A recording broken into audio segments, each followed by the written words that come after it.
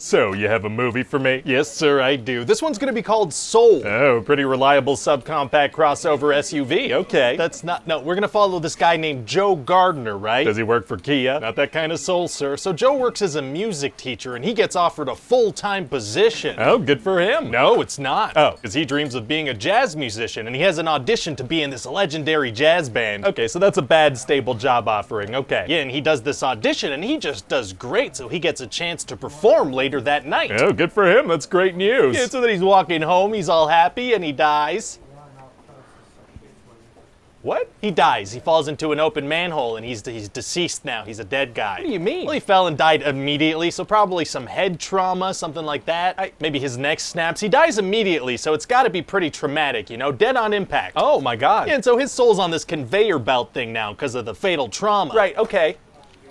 What is happening? Well, he's a dead guy now, and his soul's headed to the great beyond, so he starts freaking out. Yeah, understandable. And there are a bunch of other souls on their way there, too. Just anyone who died on Earth in that instant. Well, they must all be freaking out. No, literally all the other souls are cool with this. They're all just pretty much chilling. Not one other soul is freaking out about being dead. No, sir. And so Joe is panicking, but he's stuck on this conveyor belt thing, and it's moving. Well, it's gonna be tough for him to get out of the afterlife system for bringing people to the great beyond. Actually, it's gonna be super easy. Barely an inconvenience. Oh, really? Yeah, see, he just kind of pushes through this force field barrier thing and he escapes. He just pushes his way out? He does, yeah. And so then this soul counting accountant, Terry, is like, that's weird. The soul count is off. That never happens. So nobody that's ever died has panicked and tried to push their way out? Yeah, no, guess not. So then Joe falls into this place called the Great Before. And what's that place? That's this place where these Picasso drawing soul counselors prepare souls for life on Earth by giving them personalities. It's both very peaceful and hauntingly disturbing. Oh. So Joe finds out about this thing called the Earth Portal, where the souls can go once they have their Earth Pass. So what does Joe do? Well, he pretends to be a mentor, which are these people that help souls find their spark, which is what they need to get an Earth Pass. Okay. So he goes to this orientation seminar, and he learns all about how souls are given their personalities. Like, one of them is a manipulative megalomaniac who's intensely opportunistic. Why would this place intentionally make people like that? Unclear. So then Joe gets mistaken for this Nobel Prize-winning child psychologist because he took his name tag. So what happens to that doctor's actual soul? Probably best not to think about that, so Joe gets assigned this soul named 22. And what's 22's deal? Well, 22 doesn't want to go to Earth, and none of her famous mentors have been able to help her find her spark. Oh, famous mentors, huh? Yeah, like she's had Mother Teresa, Abraham Lincoln, Marie Antoinette, who is just ahead, by the way. Because she was decapitated? Right. So souls carry their fatal wounds with them? Does that mean that Abe Lincoln has a big hole in the back of his head? Oh, yeah, I guess.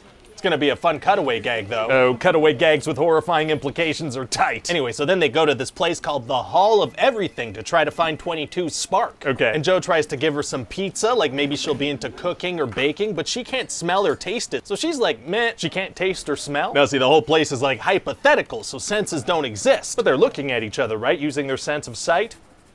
Dang it. So anyway, then they go to this place called the Zone. And this is where people go when they get into like a flow state or if they're meditating. Oh, interesting. And so they go talk to this guy Moonwind who's in there. And how did he get there? In a way that hopefully only parents will understand. Gotcha. And so his body is actually physically in New York, just a couple of blocks away from where Joe's body is. He could have been anywhere on the planet, but he's a couple of blocks away from them. Yeah. That works for me. Okay, thank God. So then he does this ritual thing, and then this is gonna turn into a body swap comedy for quite some time. What? Yeah, Joe's soul goes into a cat's body, and 22 goes into Joe's body. Well, what happens to the cat? Oh, well, we're gonna cut away and show that the cat's soul is headed to the great beyond, so it's gonna be pretty funny. The main characters just killed a cat, but in a funny way. So then Joe and 22, they start freaking out a bit. Isn't Joe's body, like, severely injured? No, he's all good now, but he fell so hard that he died. Well, technically his soul is in a holding pattern, but yeah. Right, so he's gotta have like a cracked skull or a broken bone. No, he's all good now. Okay. So then they go see that conveniently placed Moonwind guy, and he's like, I can do a ritual to put Joe's soul back into his body before the big jazz show tonight. Oh, wow, wow, wow, wow. Yeah, and so then Joe, as a cat, tries to give himself a haircut, but he messes it up because he's a cat. Why would he try to do that? I don't know. The guy wears a hat all the time. I'm just filling up some screen time. Oh, okay. And then later he rips his pants, so he's got to get his pants fixed. And that just kind of filling up the midsection of this movie. I don't know. I feel like that Great Before place sounded really interesting. Maybe we could spend more time there. Yeah, no, instead we're going to spend a lot of time on this body swap haircut pants ripping thing. Well, okay then. Anyway, so So eventually it's time for them to go back to the great before, but now 22 likes being on Earth. Oh. But then they do go back and they realize that she has her Earth pass now. Oh, so her spark was living on Earth? Something like that, yeah. So then Joe uses the Earth pass to go back into his body. Oh, good for him. So he does his jazz show? He does, and it goes great, but then he feels empty inside. Oh, samesies. Yeah, he thought it was supposed to be his purpose, but then he looks at all this random stuff that 22 collected when she was him, and he realizes that enjoying life is what's important. Nice, nice, nice. So he plays some jazz and gets back into the zone and tracks her down. Oh, he does? Yeah, and then he basically sacrifices himself so she can go down to Earth and live a life. Oh, a very generous sacrifice. Right, and now he's back on that conveyor belt elevator thing, and now he's at peace. Wow. And then one of those soul counselors pops up and is like, hey, we decided to give you another chance on Earth because you were inspiring. Oh, we're kind of backing away from that sacrifice. Okay. Yeah, well, it's a nicer ending this way. That's true, and it is an important message overall. Yeah.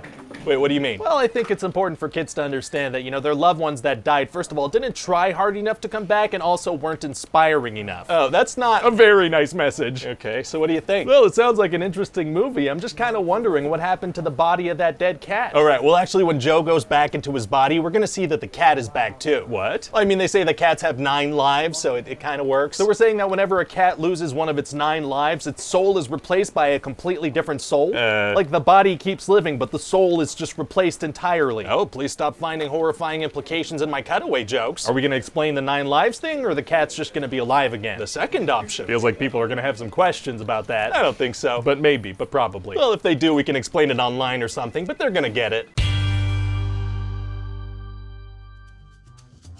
Hey guys, Ryan here. Thanks for watching that pitch meeting. I hope you liked it. If you did, press the like button and the subscribe button and leave a comment and all the YouTube standard things. Also, let me know if you have ideas for other movies I should do pitches for. As always, check back soon for a new video. Bye-bye.